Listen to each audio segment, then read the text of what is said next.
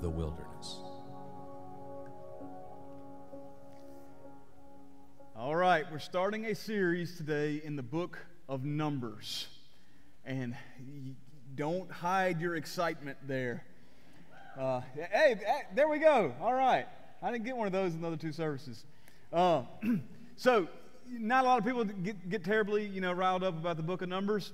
And I think a lot of that is due to a terrible English word for the book, numbers. People aren't excited about numbers. And the book is not a book just full of numbers as it would seem. Now, there are lists of numbers. There are a couple of census. I don't know, what's the plural of census? Censi, is that real? Did somebody just make that up?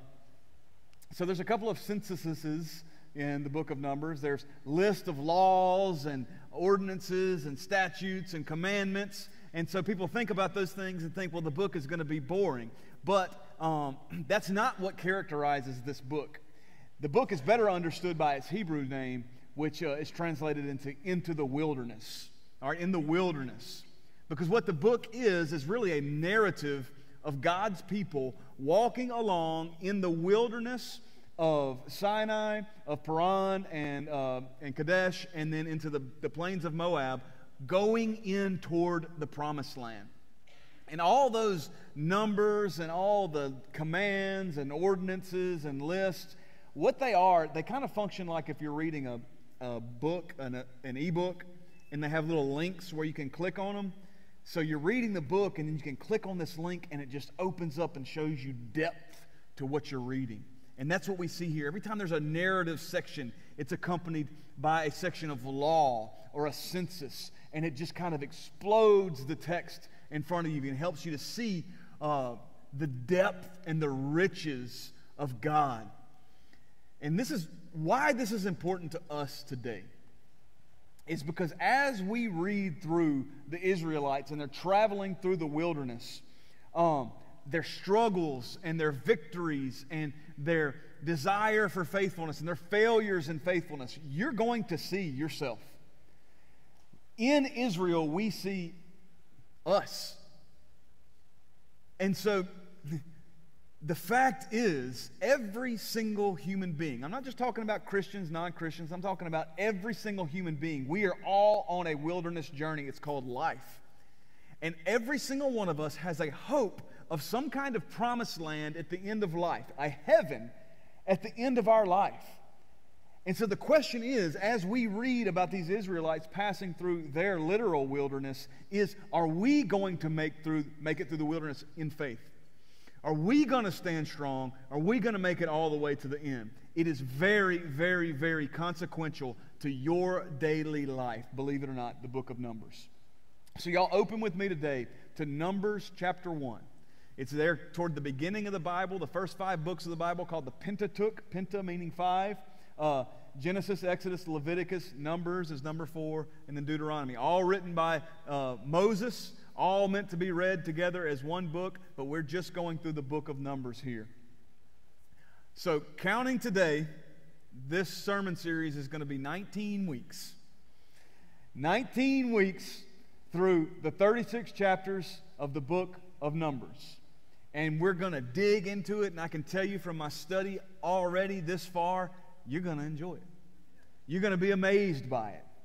But to help us get started off on the right foot, what I want to do is, when you got your GPS, your Google Maps, or whatever you use up there, and you can look and you can put your coordinates in and you can see where you're traveling, and you can just see kind of where you are right now, but you can take your fingers and you kind of squinch it up like that, and you can see the whole trip, right? You can see where you're starting and where you're ending. Well, today what we're doing right now is we're going to take the book of Numbers and we're going to kind of squinch it up, all right? Because I'm going to show you the whole road map. We're doing an overview, a high-level overview of all 36 chapters from chapter 1 to chapter 36, because I want you to see, in general, the depth of this book. I want you to see, in general, why this book applies to you and relates to everything you go through today. And I want you to see that as Israel struggles, we struggle, and as Israel is victorious in the Lord, you too can be victorious in the Lord. So before we go any further, let's go to the Lord in prayer. God, we thank you for this time. Lord, I thank you for your word, and I pray that you would humble us before it. God, help us to see that this is not just a book. This is not just a collection of history, and this is certainly more than just a list of do's and don'ts. Lord, by studying and reading and understanding Numbers, we understand ourselves, we understand you, and how we relate to you. Even today, God, guide us. Draw us close. Let us gaze on you and see who you are. In Christ's name, amen. If you take the book of Numbers as a whole, and if you ask certain people, what's the big idea, what's the most important takeaway from the whole book, you could get a few different answers. I think on the top of the list of answers of what this book does and what you should most take away from this book would be to understand that your greatest blessing in this life is to know and be known by God. To know and be known by God. This is as a human being, this is literally the best thing you can do. Let me tell you why. All right, I'll give you an illustration. My mom, at one point, had her name announced on the Today Show. Anybody watch the Today Show? I think it was one of those daytime talk shows that I don't ever watch. All right. She was her sister-in-law, my aunt, was there at the live taping in like New York or wherever they do it, and she was outside. And while she was outside, she was on the phone with my mom, and one of the hosts, whoever the host is of the Today Show, is Katie Couric. Is that a person? Who does the Today Show? Anybody? Nobody? Kathy Lee, is that one of them? Okay. Somebody grabbed my aunt's phone and said, "Who are you talking to?" And she said, "Well, this is my sister-in-law." And she got on the phone and she said, "What's your name?" She said, "This is Susan." "Hey, Susan, how you doing?" And so my mom's name was announced on this TV show. Well, guess what my mom did? You can imagine. She recorded that puppy, and everybody who came over to our house for the next year had to watch it. She was so excited that somebody she admired knew her name and acknowledged her existence. Now, you may not care about the Today Show like I don't care about the Today Show. But everybody here, we've got people we admire, and the idea of that person or those people knowing who we are is a big deal. How much bigger of a deal is it when the all-present, all-knowing, all-powerful God of all the universe knows your name, and you know Him, and you follow Him, and you are with Him? It literally is the greatest possible blessing that you could even conceive of, much less grasp. And that is what we see in the first 10 chapters of Numbers. It's in there. The first 10 chapters, you read through them. If you don't have the heart to receive God's understanding and His blessings, you would read through them and say, "This is nothing but boring." But when you understand that it is God revealing Himself to His people, it opens up. Let me show you what I mean. Now, we're going to do very little, digging into this book. Like I said, it's an overview of 36 chapters, so we just don't have time. But I do want to take just a second to look at these first two verses. Numbers 1, verse 1. "The Lord spoke to Moses in the wilderness of Sinai, in the tent of meeting, on the first day of the second month, in the second year after they had come out of the land of Egypt, saying, 'Take a census of all the congregation of the people of Israel, by clans, by fathers' houses, according to the number of names, every male, head by head.'" This is a big deal. This is a big deal, and I'll tell you why. First of all, it's digging back into deep history. So Moses, having already written 3 books of the Pentateuch, now into Numbers 4, references the Israelites coming out of the land of Egypt. Now we understand that Israel, the nation of Israel, was captive in Egypt for 400 years. They were slaves. They were being mistreated. They were being abused. And if you know the book of Exodus, you know that God did a miraculous work and pulled this nation out of another nation. The first time and only time in history this has ever happened, the superpower of the world, Egypt, pulling an entire group of people out of this nation by His miraculous hand. And what was God doing when He did that? He was saying, "These are my people. I know them. I am claiming them for myself." And the covenant formula there, all throughout the Old Testament and the New Testament. I will be your God and you will be my people. Now, if you think about what the Israelites were doing there in Egypt, they were surrounded by what in Egypt? This is an easy question. Egyptians.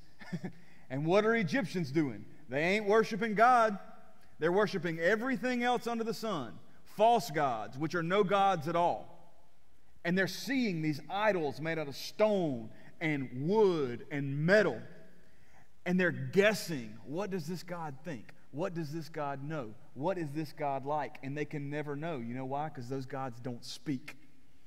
Those gods could never tell Egyptian or Israelite who they are, what they do, what they are like. And right here in the first verse of Numbers chapter 1, what do we see? The Lord spoke. God doesn't have to do this. We take it for granted. We could never know that God exists unless He reveals Himself, and that's exactly what He does. God speaks into creation. God forms creation by His Word. God saves through His Word, and God has spoken to them, and God has spoken to us. What a blessing that is. You know why He's done that? Because He wants us to know Him. Not only does He know His people, He wants His people to know Him. This is incredible. Y'all, this is incredible. I mean, this is the kind of thing you can pass over without thinking about it, but if you take 2 seconds to think about it, it will blow your mind for the rest of your mind, right? You can feast on this for the rest of your life. This idea that God spoke, that we would know Him, that He would know us. And what does He tell Moses? Take a census. Take a census of all the people. All what people? The 70 people that He brought in to Egypt, that are now thousands upon thousands upon thousands that He's brought out of Egypt.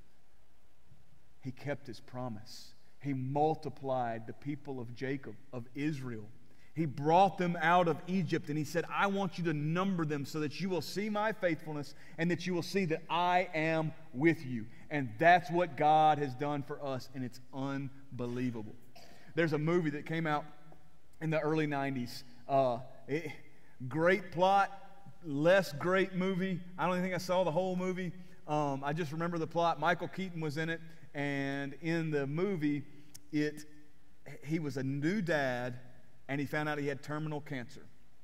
And so in the early 90s, you didn't have phones. You couldn't just, Instagram everything. He took a camcorder, and he decided he was going to record everything of himself for his son to be able to later watch when he grew up. And so he recorded himself doing all this stuff so that his son could know him. Now, why is this? And it's a tear. You know, you watch the previews for this movie and you're crying after 30 seconds, okay? It's one of those kind of movies. And why would that be a big deal? Why would that be a big deal for that son? It's because, not because of the techniques this kid learned, like learning how to shave, learning how to walk into a room and greet somebody, look them in the eye when you shake their hand. He could learn that from anywhere. What was the big deal? It was that he was getting to know his father. His father was revealing Himself to his son. And that's what we see in the book of Numbers. So when you're going through all these commands and all these ordinances and all these numbers and all these lists, what God is doing is He's giving you a videotape of Himself. So He's not just telling you about Himself, He's showing you Himself. He's showing you what He's like. He's showing you, this is what you wear when you come to worship me in the Old Testament, right? There's not always continuity between Old Covenant and New Covenant. But this is what it looks like to worship me. This is how I want you to sacrifice for me. This is what I want you to do with the blood of sacrifice. This is what I want you to do with the grain offering of sacrifice. This is how I want my tent of meeting, my tabernacle, to look. This is who I want to serve me in the priesthood. This is how you call upon my name. This is what I'm going to look like when I reveal myself to you. It's all in there. In all these boring, mundane lists that are no longer boring and mundane to me and you, because now when we read them, it's like watching that videotape of our Father showing us His character.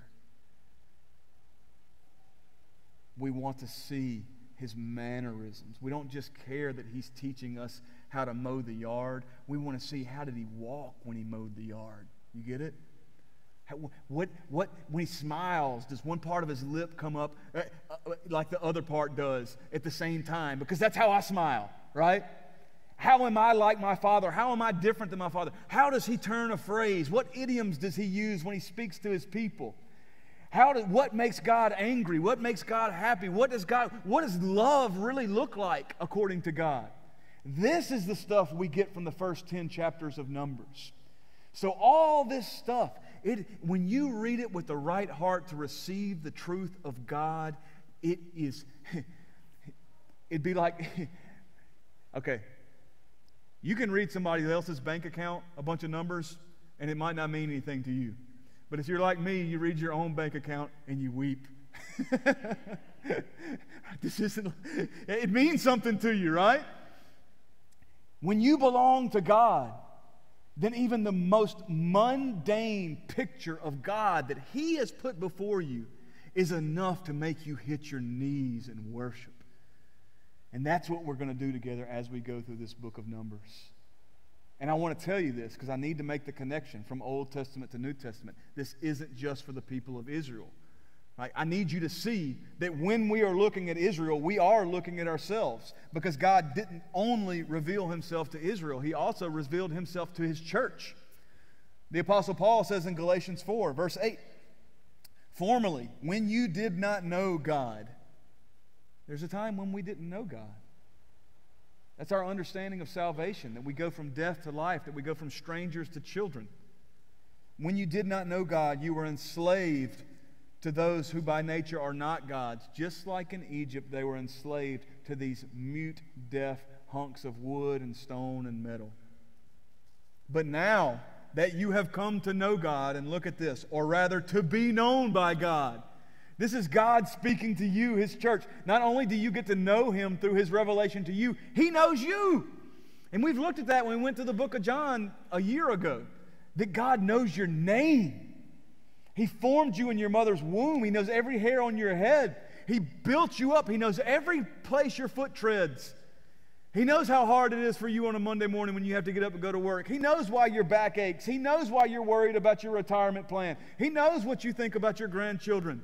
He knows what you deal with when you go to school. He knows your name. What a blessing. How can you turn back to the weak and worthless elementary principles of the world, whose slaves you want to be once more, right? It's lunacy.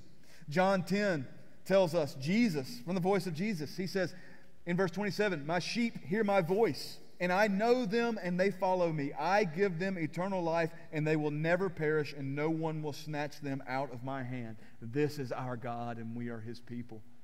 So what are we going to do? We're going to take every single inch of revelation that He has given us. We're going to take every word of the Bible, and we are going to treat it as precious. We're going to study it. We're going to analyze it. We're going to see just who our Heavenly Father is. And so when you continue to go through the book of Numbers, all chapters 1 through 10 are just good. This is everybody's God that they love, right? And in number 6, we see this great promise, that it's a promise to the Israelites, and it's a promise to us because we are God's people now as well. In number 6, verse 24, y'all have heard this before, repeated so many times in so many different churches. "The Lord bless you and keep you. The Lord make His face to shine upon you and be gracious to you. The Lord lift up His countenance upon you and give you peace." There's a reason why today in the Christian church, so that we are not Old Testament Israel, we can quote that to one another as a promise. Because God has revealed Himself to us. When His face shines upon you, you know what that means? It means you know God. What a blessing. The greatest blessing. The greatest blessing in all of history. And it's what every single human being wants. Every single one of us. We want to know who we are. We want to know that we have a purpose in this world. We want to know that we belong somewhere. I truly believe that's why sports are so big. Right? We want a tribe. We want to plug in. Political parties. Why are we so adamantly aligned with a political party? Because we have to say, this is who I am. These are the people who know me. These are the people I know. All kinds of things. Young people, identity issues. Everybody wants to know, who am I really? Why do some people get so interested in history and their ancestry? Where am I coming from? I think this is why self-help and therapy are so big today. We want somebody to tell us who we are. Our tribe, our family, our crew, our clique. God says, here it is. It's me. I'll tell you who you are because I'm going to tell you who I am. Greatest blessing. Greatest blessing. And so we're going to go through all chapters 1 through 10 of Numbers. And this is all the good stuff. This is the God that the people in the world like. You know, nobody has a problem with knowing God. Nobody has a problem with the idea of God knowing them. That's a nice sentiment. Where the problem happens is in knowing God, you recognize that you aren't God. And the fact that you aren't God means that the real God is going to do and say some things that you don't like. And He may call you into situations that are uncomfortable for you. And he may ask you to give things that you don't want to give. And He may ask you to do things that you don't want to do or go places you don't want to go. And so once we make it past Numbers 10, Numbers 11 hits us like a Mack truck running us over. Because you've got the people of God with the blessings of God pulled out of Egypt miraculously, God's people. And then in chapter 11, the very first verse we see, and the people complained in the hearing of the Lord about their misfortunes. What are their misfortunes here? Their misfortunes are that they followed God and trusted Him to save them. And now they're mad at Him for the way He saved them. Everything goes wrong as soon as God does something that they wouldn't have done. And they turn against Him.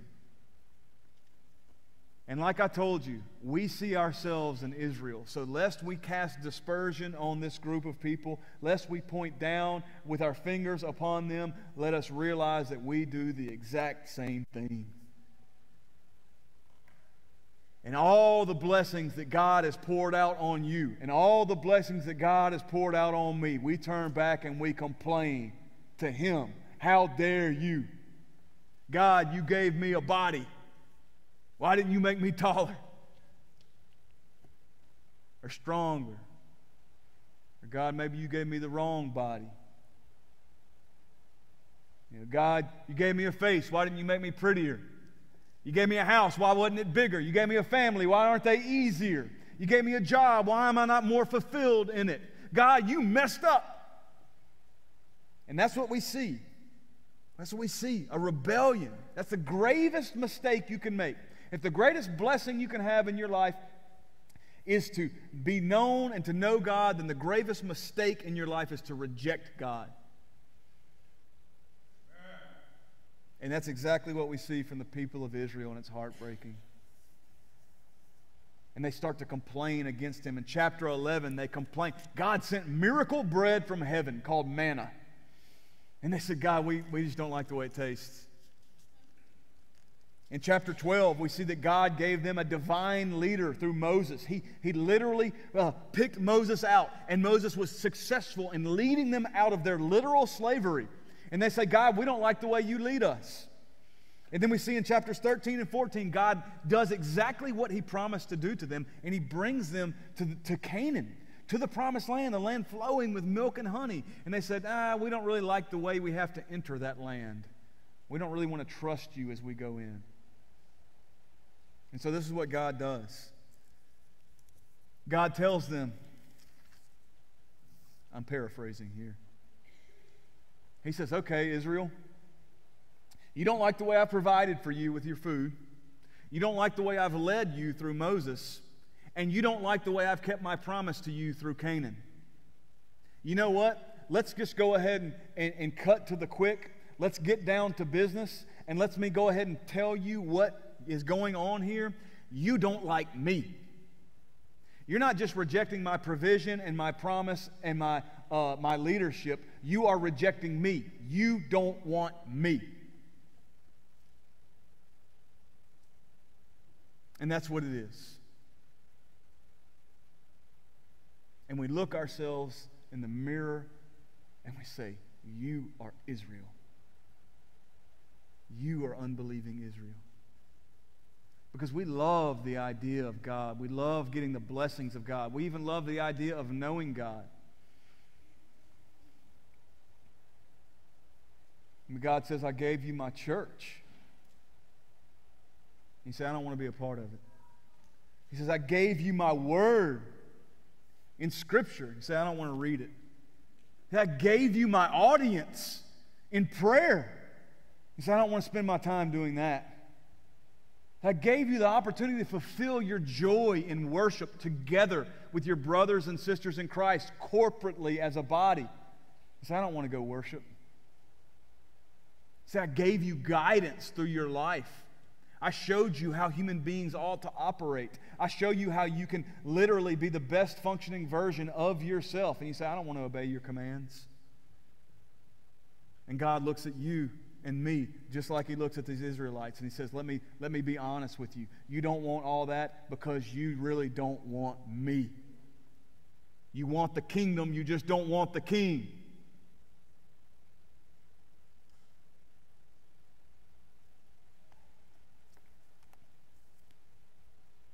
That's called rebellion. It's called sin. It's called rejection of God. And what does God say to the Israelites when they said, we don't really want you? And what does God say to people today when they say, we don't really want you? He says, so be it. And as C.S. Lewis might say, God looks at us and our rebellion and says, thy will be done. You don't want me, you don't have to have me. And our rejection of God is actually God's rejection of us. And you say, I don't like that at all.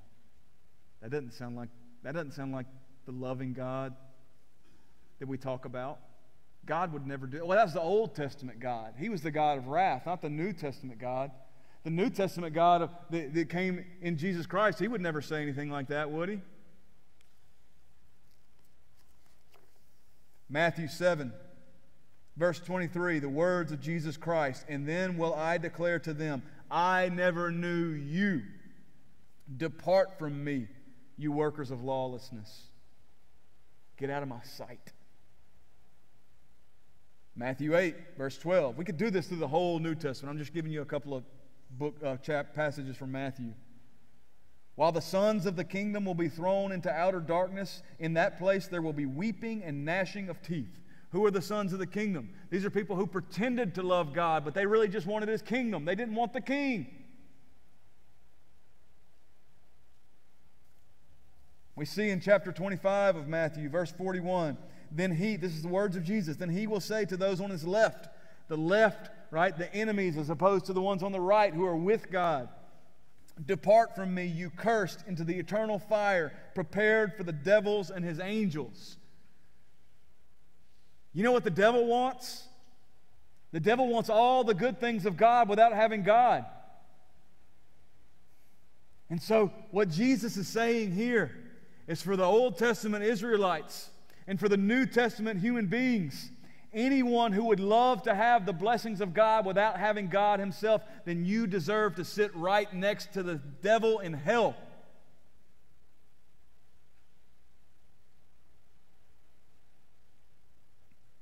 It's heartbreaking. Remember, as we see Israel, we see us. So God says in Numbers 14 to Moses, He tells him what He's going to do with these hard-hearted, rebellious, unbelieving, unfaithful Israelites. And in verse 11 of Numbers 14, and the Lord said to Moses, how long will this people despise me? It didn't used to be this people, it used to be my people. And how long will they not believe in me, despite all the signs that I've done among them? I will strike them with the pestilence and disinherit them. And I will make of you a nation greater and mightier than they. So God's telling Moses, you know what? I'm tired of these people. They don't believe me. They don't want me. They don't care about me. They're not going to follow me. They're not faithful. They aren't going to be the nation in which I show the world my goodness. I'm going to wipe them out and start over. Moses, you can hang out with me. We'll do it together. I'll do it through you, Moses. But Moses knew the truth. Remember, Moses has already written three other books of the Bible up to this point. Moses is the one who wrote about the promises of God to Abraham. That God said, through Abraham, I am going to bless the nations. Moses is the one who wrote the promises of Noah and the promises of Adam. And Moses knew that God wasn't going to destroy his people. And so Moses had a dialogue with God, telling God's promises back to God. Not that God needed convincing, but God wanted Moses to understand, and God wants me and you to understand how he has operated. And so Moses says, don't destroy these people, because all the nations around will look and say, what kind of God would destroy his own people? And what was Moses doing? He was interceding. He was standing in between the wrath of God and the people who deserved God's wrath. And God said, okay, Moses, again, God knows what's going on here. He already knew what he was going to do. But he says, okay, Moses, I hear you. I won't destroy them all. I will retain a remnant from this generation. And the rest of this generation is going to die off in the wilderness. They will not enter the promised land, but the next generation will. And so for me and you, who are all so guilty of rejecting God, who are all so guilty of wanting all the good things of God without wanting God himself, what has God done? He sent us an intercessor. He sent us a mediator, right? And so Moses can speak on our behalf, and he can be the one that make us right with God. But there's a problem with that, because if you flip over to Numbers 20, we see that Moses himself was not right with God. And we see that unbelief crept into Moses' life. And Moses himself disobeyed God. And he was not allowed to enter the promised land. So what was God doing with Moses the whole time? God was just showing his people and showing us through his people what it looks like to have somebody vouch for you before God. And he's saying that's what we need. That's what all of history needs, is someone like Moses, but someone who can do what Moses did, yet without ever having any doubt, without ever having disbelief, without ever having sin. And that is why today, here in this church, we are called Christians and not Mosians. Because guess what? All through the book of Numbers, all through history, it was always Christ. It was always Christ. Christ was always the one that was going to stand between us and God and say, for me, Josh Wootton, saved by Christ, when God looks at me and sees all my history of unbelief and all my failures and all my failure to obey, and he says, all right, I'm going to wipe that one out. He doesn't deserve to be in the promised land with me. And Jesus says, don't worry about it. God, save him. Because I'm going to vouch for him. I'm going to speak for that one. And that's what Jesus Christ does for any and every human being who would turn to God in faith in Christ. You see, Jesus is all through the book of Numbers, and we're going to see this as we dig in. As we dig into this book, we're going to see that tabernacle, the tent of meeting that is there in the midst of God's people, that stands for Jesus. Because that's what John told us in John 1, that Christ is the dwelling place of God, and Christ is where we meet with God. And we're going to see that miracle bread, the manna from heaven, right, that feeds not just our bodies but our souls, that Jesus in John 6 said, that miracle bread, that's me. I'm the manna from heaven. And we're going to see 1 Corinthians 10, the Apostle Paul says that rock for which this living water flows, that rock is Jesus. And the living water is Jesus as well. And we're going to see later on in Numbers when we read about how the Israelites sinned against God. And these fiery serpents came and bit them and were killing them. And they were God told Moses, I want you to take a bronze serpent and put him up on a stick, on a pole. That everybody who gets bit by a serpent can look at this symbol of their sin and be saved by casting their eyes in faith on this bronze serpent. Well, what does Jesus say in John chapter 3? I am the bronze serpent. I am the one who takes the symbol of your sin upon myself, and I will be raised up on a pole, and if you look to me, you will be saved. And we see all through the book of Numbers That Jesus, as Acts 3 tells us, He is the prophet that Israel wanted in Moses. What Hebrews 9 tells us that Jesus is the priest they wanted in Aaron. And Ephesians 1 tells us that Jesus is the eternal king that Israel was looking for the whole time. This is our God. This is Jesus. And so, if Moses was alive today, if Joshua was alive today, if Caleb was alive today, if any of the faithful people of Israel were alive today, you know what they'd be called? Christians. Because they were looking for the same Christ that you and I know. And so what do we do with our unbelief? What do we do with this life? We move forward. So if our greatest blessing is to know and be known by God, our gravest mistake is to rebel against God, then the absolute best way we can spend our time, the most glorious life we can possibly have on this earth, is following God. And so after the first generation of Israelites in the wilderness were passed away because of their rebellion, God said, I'm taking this next generation, and they are going to be my faithful generation that will indeed pass into this promised land. And understand, the promised land for us, it does not stand for a greater salary, a bigger house, a better car, a nicer neighborhood, a nice 401k for retirement. That's not our promised land. You will not see the promised land on this earth. Your promised land is in heaven, where God will welcome you in with open arms if you follow faithfully your Savior, your guide, your leader, your mediator, who is Jesus Christ. And it will not be without trouble either. Remember, we are still in the wilderness. And so we see as this second generation comes along in chapter 22, there's a testing. And there's opposition from the outside. And Balak hires a sorcerer named Balaam to come and curse Israel. But he couldn't do it. Why? Because this is the faithful generation. And God was not going to allow them to be cursed. He was not going to curse them.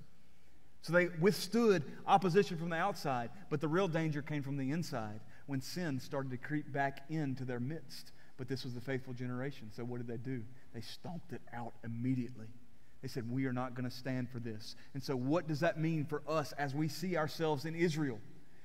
We will face opposition from the outside as we seek to be faithful Christians. And as we read about in Ephesians 6 a couple of weeks ago, that opposition is not flesh and blood. It's a spiritual opposition. And the enemy is going to use everything he can to come against us as Christians and tear us down. But as long as we stand firm in faith and belief, we will not be defeated.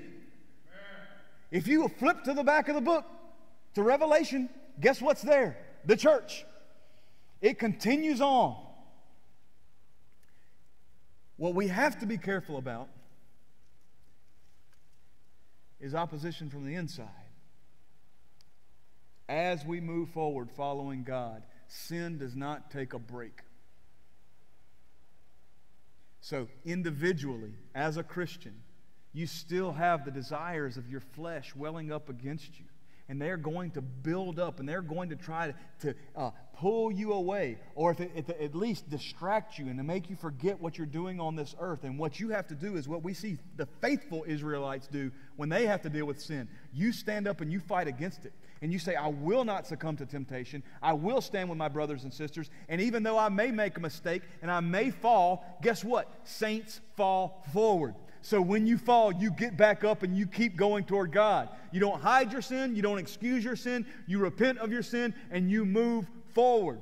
And that is what we do as individual Christians. And then what do we do as the Little C Church here in Woodbridge, First Baptist Woodbridge, when we start to see sin make its way into this congregation? Because I can guarantee you plan A is to get us from the outside. If that doesn't work, they're going to go to plan B.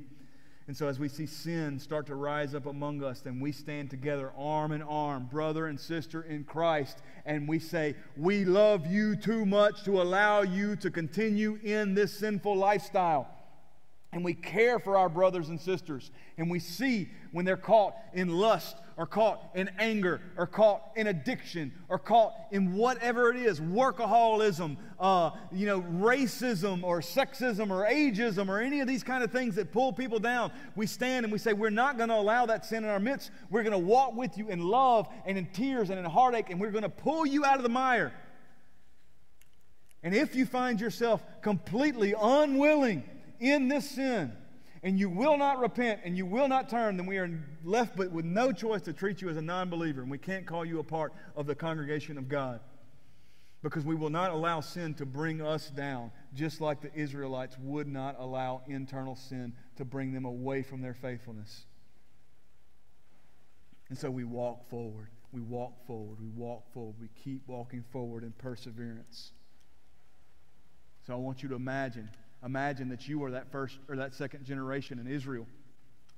And I want you to imagine that you're standing there, right? You remember when you were a kid. When that first generation was brought up to the edge of Canaan and they were allowed to look and peer into the land of milk and honey, the promised land. And you remember that from when you were a kid. I saw heaven. And you have the promise of God that one day you will be able to go into heaven. What does that do for you? It allows you to walk faithfully, one step in front of the other. It allows you to stand up against opposition. It allows you to fight against your own sin all the way until you are welcomed into the promised land. And that's what we will do, church. We don't leave anybody behind. No man, no woman. We go together into the promised land, knowing that we have a faithful mediator in Christ who is going to see us all the way to the end. You've heard me say it before. You're going to hear me say it a lot more times. The Greek word, pantelos, to the end, to the uttermost, all the way into heaven, we persevere together. And that's why, as we dig into the 36 chapters of Numbers, we are going to enjoy it. And we're going to see the richness of God in this book. Let's pray. God, Lord, we love you. And Lord, I pray now for anyone in here who may be wrestling with the idea that maybe they are like unfaithful Israel. Maybe they are like these people who look into your goodness and they want what you have to offer, but they don't want you. But you have opened their eyes today, God, and they recognize that what they need more than anything is you. They need your forgiveness. They need your truth. And they need to trust in you. Lord, I pray that if anyone in here is thinking that or experiencing that in their heart right now, that you'd give them the strength to act on it, to move forward, to go from being unfaithful to faithful, to go from death to life, from unrepentance to repentance, from one of your enemies to one of your children. And Lord, I pray for those of us who do belong to you, that we would be encouraged to know you, to understand who you are, and to be known by you. And that we would dig into your word, as painful as it can be sometimes, as difficult as sometimes it can be to understand, that we would do the hard work of analyzing every piece of this great videotape that you've given us, God, of your faithfulness in the world. And we pray all this in Christ's name. As always, if you have any questions about what it means to become a Christian, to go from darkness to life, to light, to follow in Christ's name, we have people here that would love to talk to you. We have a Next Steps Center out there in the lobby. You can talk to a pastor, an elder. Just say, I want to know more about what it means to be a Christian. If you want to know more what it means to be a member of First Baptist Woodbridge, go see our Next Steps Center. If you are a member of First Baptist Woodbridge and you'd like to know what you can do more about serving here or being better plugged in or being a more faithful Christian, guess what? Go to our Next Step Center. And now we have a time, as always, where if you'd like to pray with one of us, if you'd like to be prayed for, if you'd like to come talk to us about what the Lord's doing in your life, you come as the Lord leads. We'll be down here as we sing.